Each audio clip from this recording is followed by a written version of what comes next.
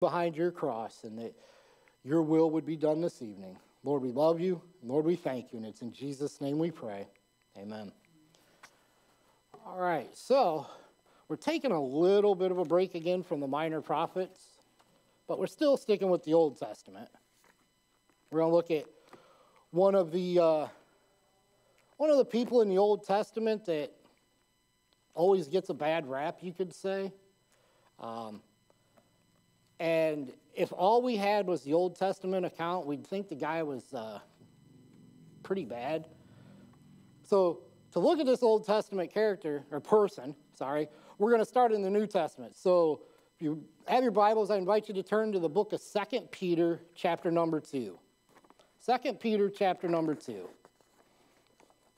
When Christ was on this earth and preaching, he was asked about the last days and things of that nature. And as we've gone through all the minor prophets as we've been through, we've seen that most of them look at the downfall of Israel, and then the Lord lifting them back up at the end times and the day of the Lord and all of that stuff. When Christ walked this earth, he taught that he was asked, what's it going to be like in those end days? He mentions two men who saw some of the worst this planet has to offer, but didn't mention any of that negative stuff. When he said how bad things were going to be at the end times, he said it'd be in the days of Noah, it says in the New Testament, and Lot. You know what he says about them? About those terrible days that Noah and Lot went through? They were buying and selling, marrying and giving in marriage. He doesn't mention all the other stuff. It's always interesting to me reading that because it proves that, you know what? God knows all that sin that was going on. What he pointed out was, look, they were just living life and too busy for me and not giving me the place I deserve. I always had found that interesting. But we're going to look at Lot tonight. Like I said, Lot is a guy who, if you only had the account in Genesis, you would think this is a guy is just terrible. Because, yeah, God got him out of Sodom before the fire fell. Yeah, God saved his daughters and, his wife got out, but we know what happened there. But we also know what happened when the men, and we'll look at this tonight, when the men tried to get in the house to get the angels that came to visit him. He offered to send his daughters out instead. Reading that, you think, man, this guy's a scumbag. And that's, the Old Testament, that's what we have as a picture of Lot. But 2 Peter gives us a different look at who Lot was. And as we go through this, I hope that you'll be able to see that, you know what? Set that aside what we know about Lot in the Old Testament. What we see about Lot here in the New Testament is a lot what we have to deal with every day here. So 2 Peter 2, chapter 2, or 2 Peter 2, we're going to start in verse number 6. Chapter 2, verse 6 says, "And turning the cities of Sodom and Gomorrah into ashes, condemn them with an overthrow, making them an ensample," that's the plural of example, "unto those that after should live ungodly. And delivered just Lot, vexed with the filthy conversation of the wicked. For that righteous man dwelleth among them, and seeing and hearing vexed his righteous soul from day to day with their unlawful deeds. The Lord knoweth how to deliver the godly out of temptations, and to reserve the unjust unto the day of judgment to be punished." Those few verses say more about who Lot was than everything we read about him in the Old Testament. And we're going to read some of Genesis 19 tonight, but those mainly just two verses about Lot, say more than all of that you can find in Genesis. Verse 7 starts out, and delivered just Lot. Now, that doesn't mean that it was only Lot that got out of Sodom and Gomorrah. It means he was just, a just man. Wouldn't think that reading the Genesis account, would you? Next it says, vexed with the filthy conversations of the wicked. Lot was just. God said it right there in his own word. But you wouldn't think that. It says he was vexed with the filthy conversations of the wicked.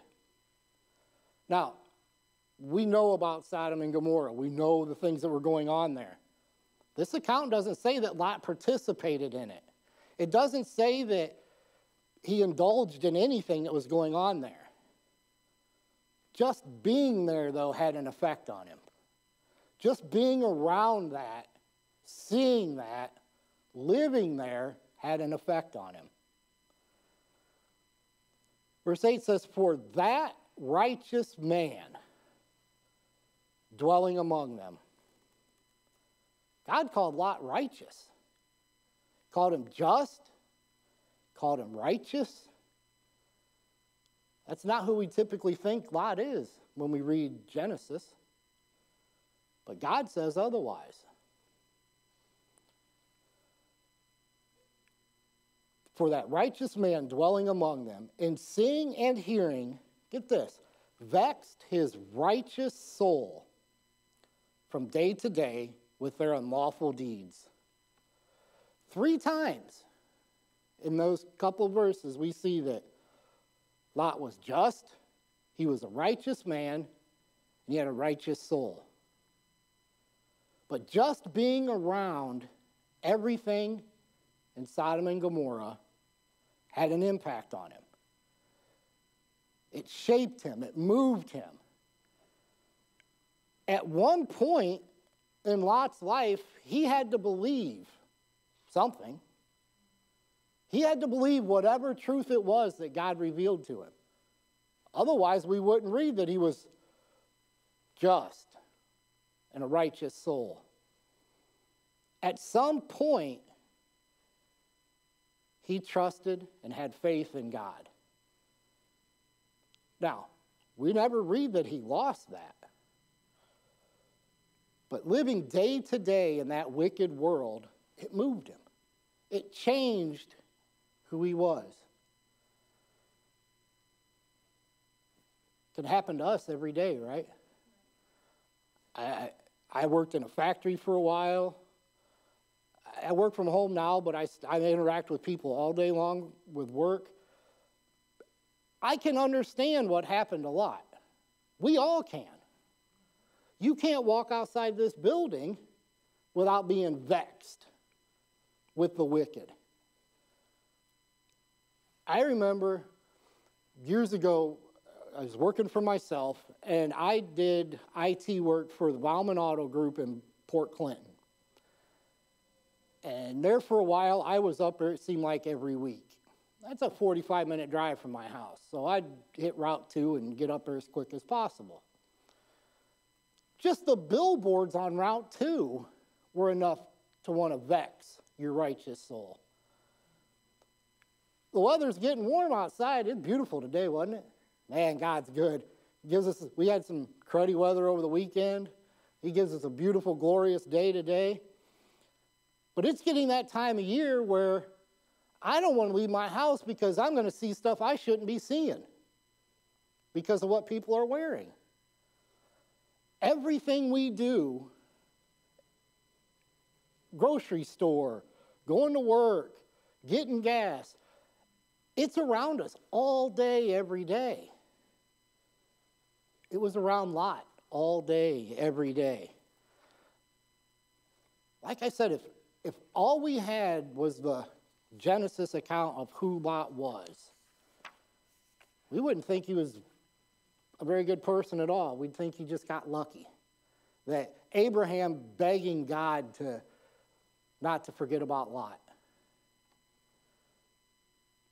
But in the New Testament, we can read that God wasn't going to forget about Lot because he was just.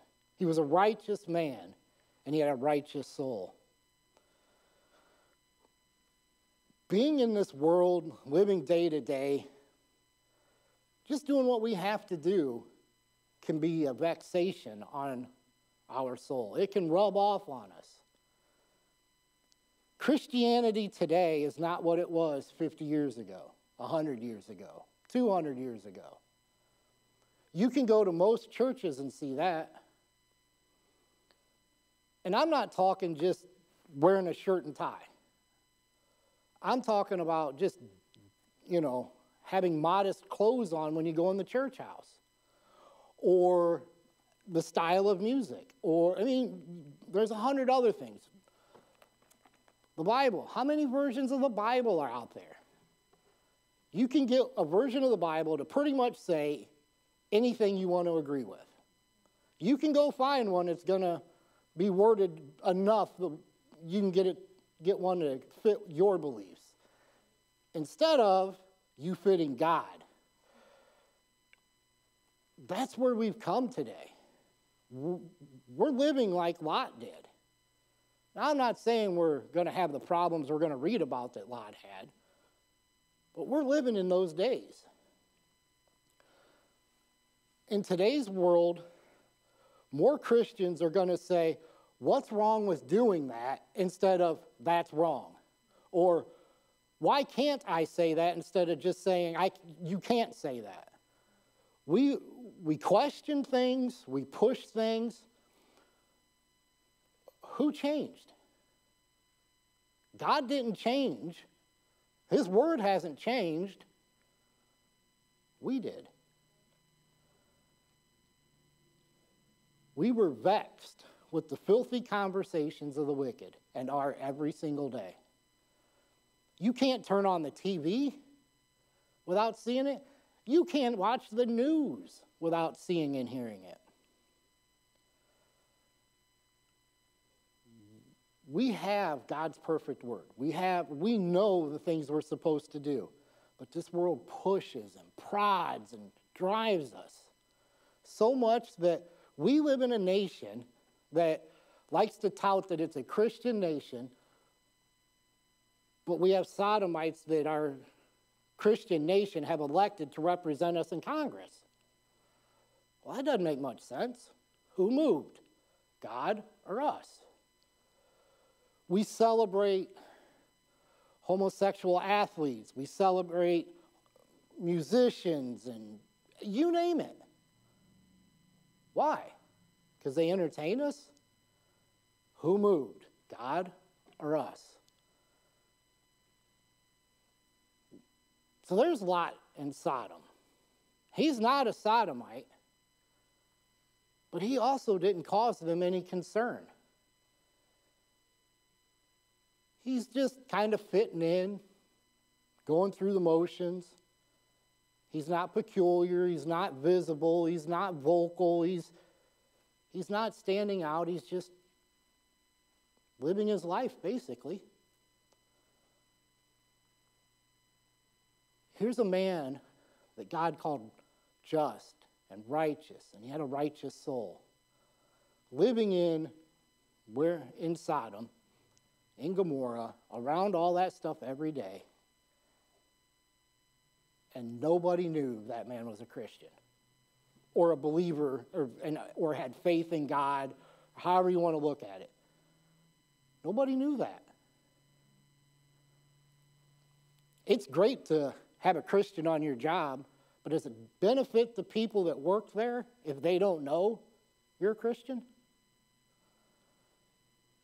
I struggled with this when I first went to work at Whirlpool. I didn't want to cross any lines because I kind of liked my job. I was very happy with my job. So I didn't want to rock the boat. Wasn't sure what I could get away with. Kind of like Lot, huh? He was living there. Remember, his flocks were there right outside of town. He was doing business in those towns. He didn't want to rock the boat, maybe. When I was working over there, I'd been there 4 or 5 months. I got a call for a computer problem out on out on the one powder coat line. I go out there. I met a man named Mr. Sam. To this day, don't know what his last name is. He introduced himself as Mr. Sam, and that's just what it was. Everybody in that area treated this guy really different. It took me about 2 minutes to figure out why. You didn't meet the man for 2 minutes that you didn't hear about the Lord. You know what? That's the kind of witness that Lot needed to be. That taught me that, you know what? I can still do my job every day so they can't complain that I'm not doing it, and people could still know I'm a Christian. And people can still hear about the Lord. Like I said, it's a great thing to be a Christian on your job, but it doesn't benefit anybody if you don't share that with others. So let's look at what would condemn Lot if we didn't have the Old or the New Testament. So let's go over to Genesis chapter number 19. And I know you're all familiar with this passage, but we'll take a look at it and point a few things out.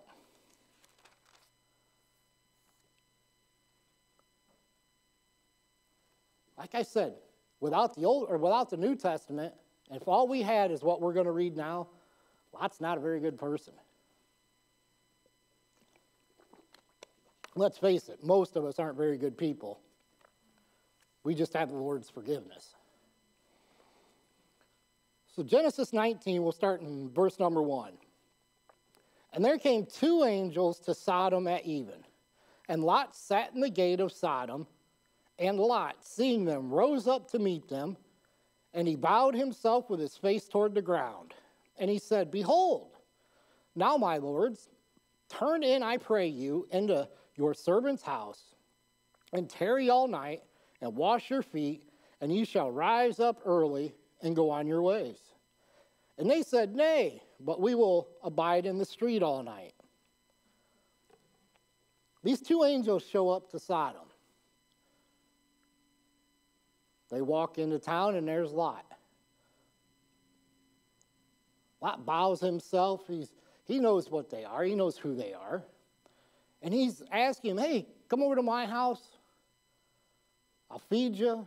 You can wash up. And you can get up real early in the morning and get out of here.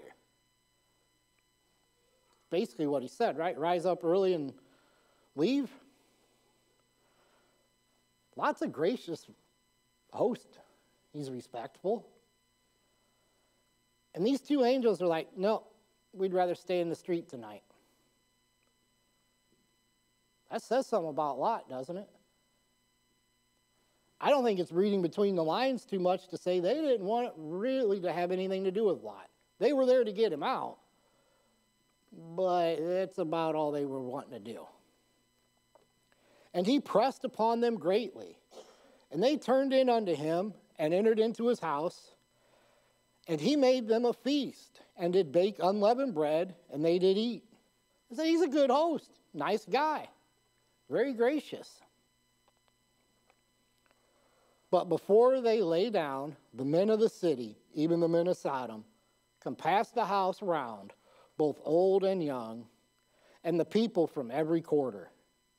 And they called unto Lot, and said unto him, Where are the men which came into thee this night? Bring them out unto us, that we may know them. I'm not trying to be gross, but that doesn't mean they wanted to shake hands. And Lot went out at the door unto them, and shut the door after him. So Lot's in his house. Men of the city come up. Hey, bring those guys out here. We want to get to know them. Lot slips out the door real quick and closes the door behind him. He's trying to keep these men safe. And said, I pray you, brethren, do not so wickedly. Behold now, I have 2 daughters, which have not known man. Let them, I pray you, bring them out unto you, and do ye to them as is good in your eyes. A little side note, if that doesn't make your stomach turn, and maybe if you're a guy, make you a little bit angry, the altar's right here. I suggest you talk to the Lord, because that disgusts me every time I read it. Lost my place now. Okay, there we go. Only unto these men do nothing, for therefore came they under the shadow of my roof. And they said, stand back. And they said again, this one fellow came into sojourn, and he will needs be a judge. Now we will deal worse with thee than with them. And they pressed sore upon the man, even Lot, and came near to break the door. It's kind of funny, the wording of that. Here are these sodomites out there saying, look, this one fella came in to sojourn, and will he needs be a judge? You know what we get told as Christians when we point out sin? Don't judge me. Right? This book is current. It's relevant. Judge not. No. Read that in context sometime. You'll see what that really means, right? But being accused of judging someone's, that's not new.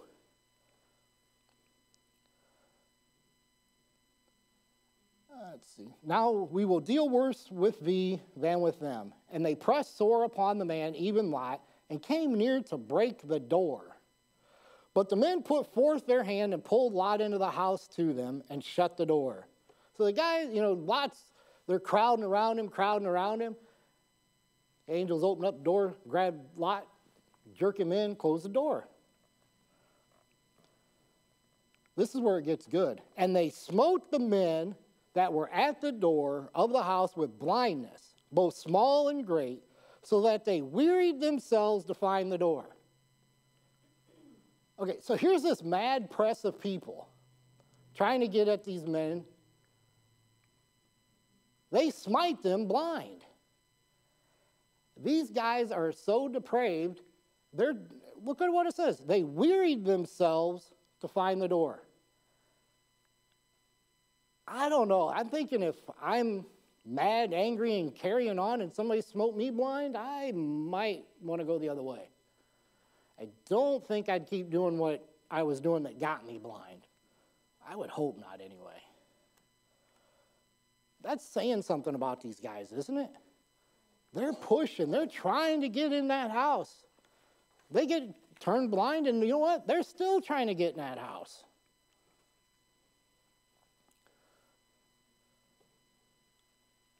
Back up just a little bit here and point this out as well.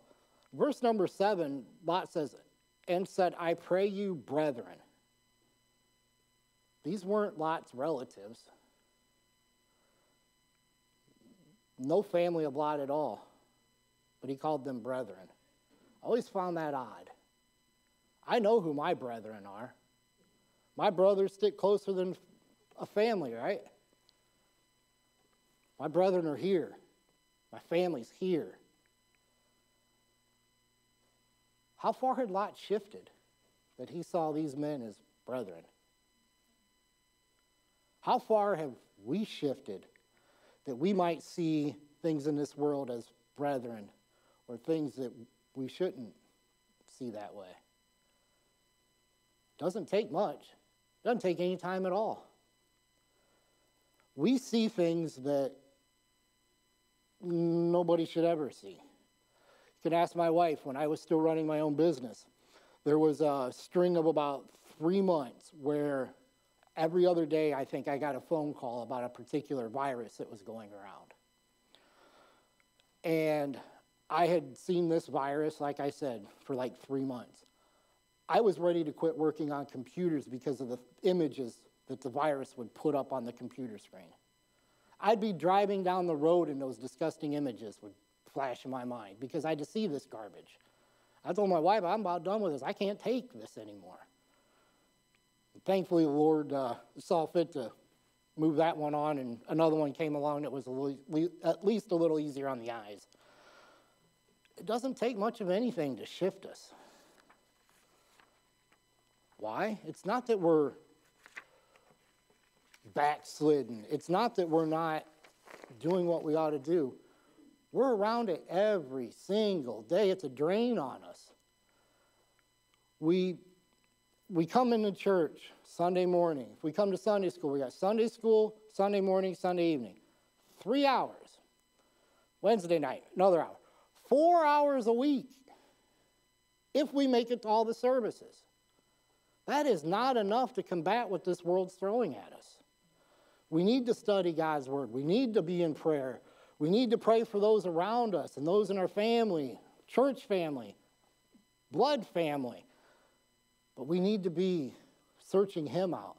4 hours a week is not enough to combat what we deal with every single day out there. I know it's not enough for me. This world is throwing garbage at us every single time we look around. The only way to get through it is God's word. God is so holy, and he loves us so much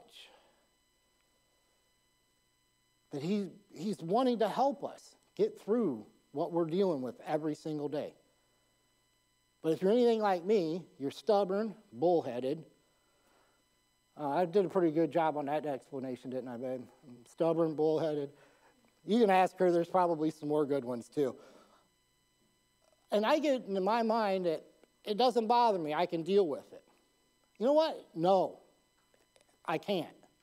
I can't deal with it on my own. I need God and his word because of what this world throws at us every day.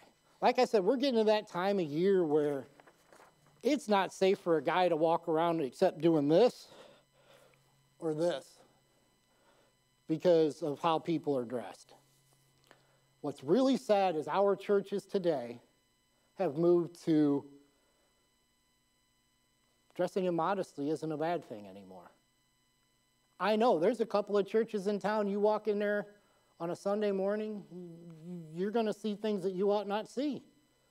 In a church house. I ask you again, I've said this earlier a few different times. Who moved? God or us? We have a lot of that goes on in our world. Yet, we'll try to get through it on our own. We won't look to God to help guide us and direct us through it. Verse 12 goes on to say, and the men said unto Lot, hast there any here besides son-in-law and thy sons and thy daughters and whatsoever thou hast in the city? Bring them out of this place. For we will destroy this place because of the cry of them is waxen great before the face of the Lord. And the Lord hath sent us to destroy it. And Lot went out and spake unto his sons-in-law, which married his daughters, and said, up, get you out of this place, for the Lord will destroy this city. Now get this. But he seemed as one that mocked unto his son-in-laws.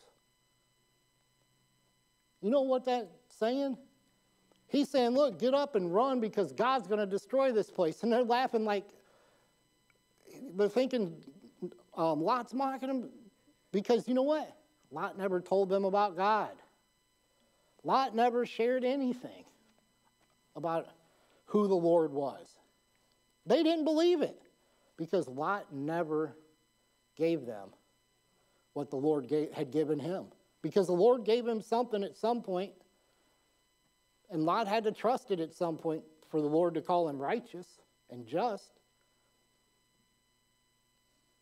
The people that live around you today, if you told them or invited them to church once, and that's it, would they look at the way you live your life and the things you do and think you were joking?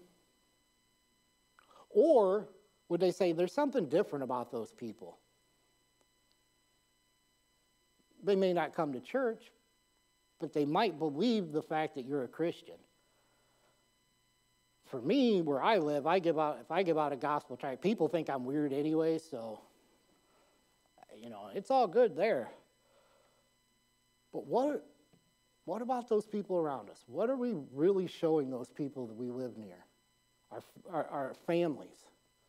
Most of my family, almost all of my family, don't want anything to do with church or the Lord.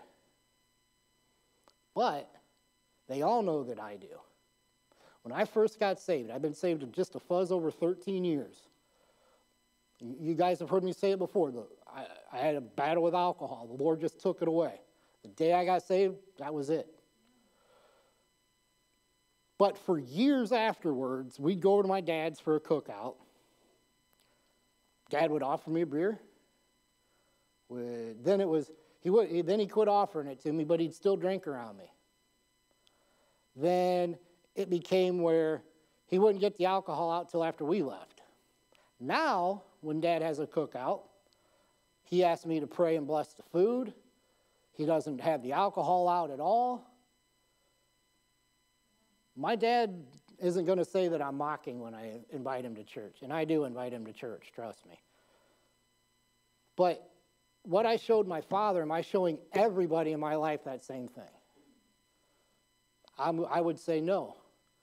I worked in a factory with 3,600 people. You know what? I wasn't always the bright and chipper computer technician on the plant floor. There were a lot of days I was grumpy, tired, and fed up. You know what? Those are the days I should have been showing them Christ instead of just the days that were good. The days that it was 110 degrees out in some areas of that plant, and I'm sweating because I've been out there for 3 hours, 15 feet in the air working on a network switch.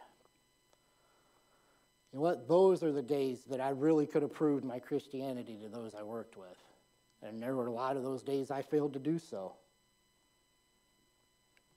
And I hate saying this, but I'm sure I'm not the only one that has battled that. We have a great responsibility. Like I said, this world is terrible. Just walking out these doors is a vexation on our souls with what's thrown at us. We have something so great to share. Resurrection Sunday's coming up. It's a great time of year to get those in the church house. I've been bugging my family already. I'll keep bugging them. 1 year, we had some of my family show up. Praise God, I had my aunt here with her husband. Praise God, they go to a church now. I can't speak to their salvation, but you know what? I know where they're at Sunday morning and Sunday evening. I know they're hearing the gospel at that church. We can't give up. We can't let this world keep us down. We have something that will help us get through it. It's called the Holy Spirit indwelling in us. We have a direct connection to the Almighty God. We can get through it all. Let's look at just a couple verses to finish this up. Chapter 19, forth abroad, that he said, escape for thy life. Look at this. Look not behind thee, neither stay thou in all the plain. Escape to the mountain, lest thou be consumed. Let's drop down to verse number 26. But his wife looked back from behind him, and she became a pillar of salt. Lot was the man of his house. God called him, had a righteous soul, called him righteous, called him just. Lot should have been leading his family a lot better than to allow his wife to be entrapped in that city he lived in. But she was so entrapped with that city, she turned around and looked. We have a great responsibility to our families, men. Moms, grandpas, grandmas, it doesn't matter. We have a great responsibility to the young people. We have a bunch of young people back here that only get to hear about God maybe 2 hours out of a week. 3. Sunday morning for Sunday school, junior church, and Genesis kids on Wednesday night. 3 hours a week. And they're going to a public school where they get taught all kinds of garbage. They are watching who knows what on TV, the internet, all of that. We have a responsibility. We can't let those young people down. We have to maintain the standard that God has set. Not what this nation or not what some church down the street says, but what God says is our standard of living we need to stick to. We need to be that peculiar people, those odd people, those different people. Those people where, you know what, when they see one of our ladies, A, they know it's a lady, and B, they're dressed modestly. When they see one of our young men, they can tell it's a young man. The young man's polite and respectful. My boys in Trail Life, I have it on my calendar. If I had my computer, I'd show you. Every 5th week, my boys in Trail Life get taught about holding the door open for their mom, carrying in groceries, taking out the garbage, helping fold laundry, do dishes. You know why? Because if they learn it then, it'll be a habit for them if the Lord sees they get married. If they learn how to treat their mother correctly, they'll know how to treat a wife correctly. We have that responsibility to those young people, not to drop our standards, to stand where God would have us to stand. Like I said, walking out of these doors, it's terrible. I'm blessed and cursed. I'm blessed because I work from home and I'm not out in that world. But I'm also a little cursed because I'm not a social person and work was the one way I had to witness to people most of the time.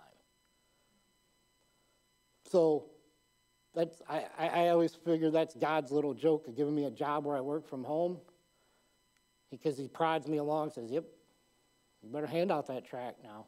You better witness a little bit now. We have that responsibility. Lot had a testimony to those people in Sodom and Gomorrah, but he didn't share it. He could have been a great witness to those 2 communities, those 2 cities, and he didn't share it. The Bible says God sent fire and brimstone down from heaven, wiped out both cities, the plains, and everything that grew, turned it into a wasteland. Now, the Lord could come back any day. Tribulation times could start any day. We don't know. But we know what's going to happen during those times. That's why we got to stick to God's standard of things, not this world's standards. So I hope this was an encouragement tonight that, you know what? Don't get down when you feel this world bearing down on you. We saw what God had to say about Lot. He was a just man, a righteous man who had a righteous soul. But we know the whole story. Aren't you glad, though, that in the New Testament, all God saw of Lot was that he was vexed, still called him just, still called him righteous, and still said he had a righteous soul? Aren't you glad that that's what God saw at the end of it? I am, because I know when I stand before him one day,